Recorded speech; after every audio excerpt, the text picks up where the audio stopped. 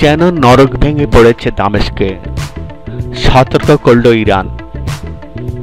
রাজধানী দামেস্কের একজন বাসিন্দা বলেছেন, আমাদের উপর যেন নরক ভেঙে পড়ছিল।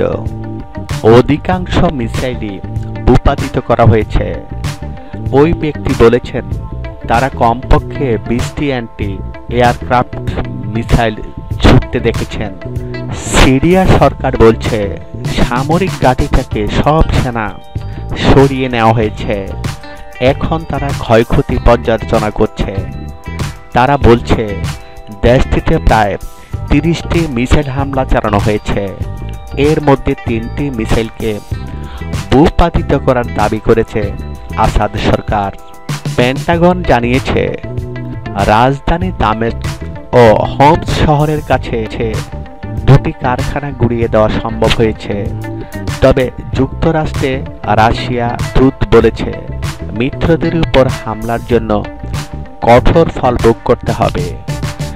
ইরান সিরিয়ার ত্রিপাক্ষিক আগ্রাসনের ব্যাপারে সতর্ক করে দিয়েছে। হেজবুল্লাহ আল মানার টেলিভিশনের খবরে আঞ্চলিক পরিণতির ব্যাপারে হুঁশিয়ারি উচ্চারণ করা হয়। ইরানের পররাষ্ট্র মন্ত্রণালয়ের মুখপাত্র বাহরাম কাশেমি বলেছেন, যুক্তরাষ্ট্র তার মিত্রদের কাছে কোনো প্রমাণ নাই। তারা রাসায়নিক অস্ত্র নিষিদ্ধকরণ সংস্থার তদন্তের অপেক্ষা না করেই এই সামরিক হামলা চালিয়েছে। তারা এই আঞ্চলিক হামলার জন্য দায়ী থাকবে। যুক্তরাষ্ট্র, ফ্রান্স, ব্রিটেনের হামলা কতদিন চলবে? সমস্ত জল্পনার অবসান ঘটিয়ে শুক্রবার রাতে সিরিয়ায় একযোগে বিমান হামলা চালালো মার্কিন যুক্তরাষ্ট্র, ব্রিটেন ও ফ্রান্স। অন্যদিকে সিরিয়ার বিমান বাহিনী এই হামলার প্রতিরোধ করছে। ট্রাম্পের নির্দেশ পেতেই ঝাঁকে ঝাঁকে মার্কিন যুদ্ধ বিমান উড়ে গেল সিরিয়ার প্রেসিডেন্ট আসাদের মূল সেনাঘাঁটির দিকে।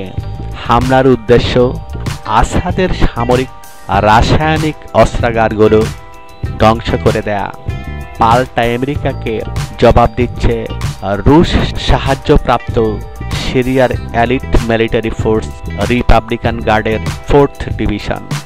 যুক্তরাষ্ট্রের প্রেসিডেন্ট ডোনাল্ড ট্রাম্প বলেছেন, সিরিয়ায় রাসায়নিক অস্ত্রের ঘাঁটিতে সেনা হামলার বিষয়ে অনুমোদন দেওয়া হয়েছে। যুক্তরাজ্য ও ফ্রান্সের সেনাবাহিনীর সমন্বয়ে এই হামলা চালানো হচ্ছে। সিরিয়া যতক্ষণ পর্যন্ত এই অবৈধ রাসায়নিক হামলা বন্ধ না করবে, আমরা তাদের উপর হামলা চালাতে প্রস্তুত আছি।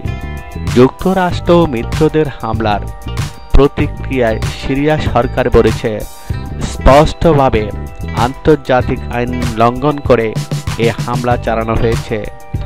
নাম প্রকাশ অনিচ্ছুক এক সূত্রের বরাত দিয়ে রাষ্ট্রীয় বার্তা সংস্থা সানা বলে, যখন সন্ত্রাসীরা ব্যর্থ হল, যুক্তরাষ্ট্র, ফ্রান্স ও ব্রিটেন হস্তক্ষেপ করল এবং সিরিয়ার বিরুদ্ধে আগ্রাসন চালালো। সিরিয়ার বিরুদ্ধে আমেরিকা, ফরাসি ও ব্রিটিশ আগ্রাসন ব্যর্থ হবে। রাজধানী দামেস্কের উত্তর পূর্ব একটি গবেষণাগারে এবং অন্যান্য সামরিক স্থাপনায় বিমান হামলা চলছে।